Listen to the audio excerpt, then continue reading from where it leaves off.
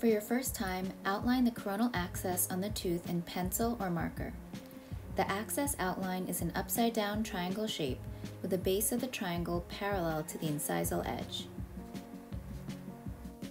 To preserve the integrity of the incisal edge and the cingulum, the following measurements should be used.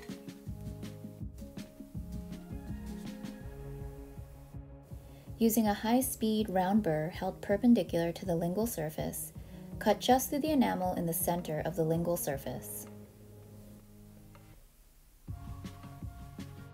Hold your long shank number 4 burr parallel to the long axis of the tooth and cut directly through the dentin towards the largest area of the pulp chamber.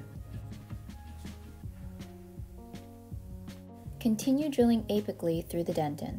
You will feel a slight drop as the burr breaks through the roof and drops into the pulp chamber. When the pulp chamber has been penetrated, probing with the explorer will often produce a catch along the ledges or overhangs created by the lingual walls or roof of the pulp chamber. With a pulling motion from inside out, extend your access. First extend access cervically to clear the lingual shoulder. Then angle the burr and use the same pulling motion from inside out to extend the access incisally, mesially, and distally to remove and clean out the pulp horns.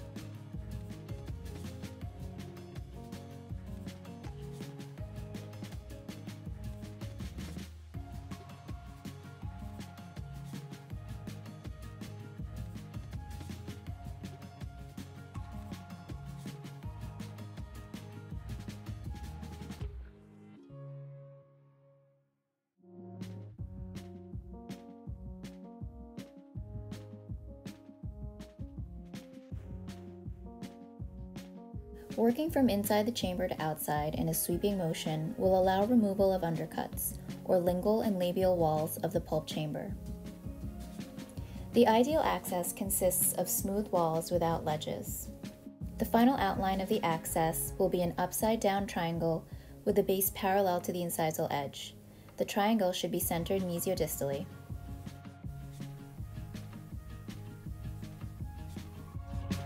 You fill the syringe first.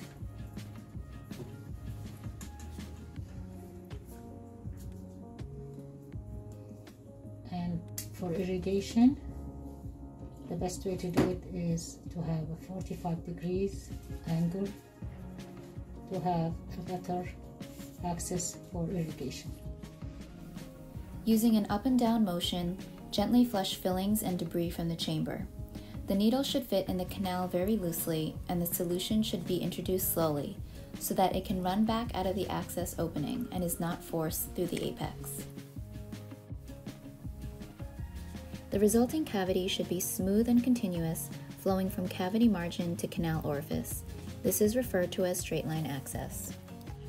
The pulp horns are clean and there is no ledges here, pulp chamber clear, and then straight access to the canal.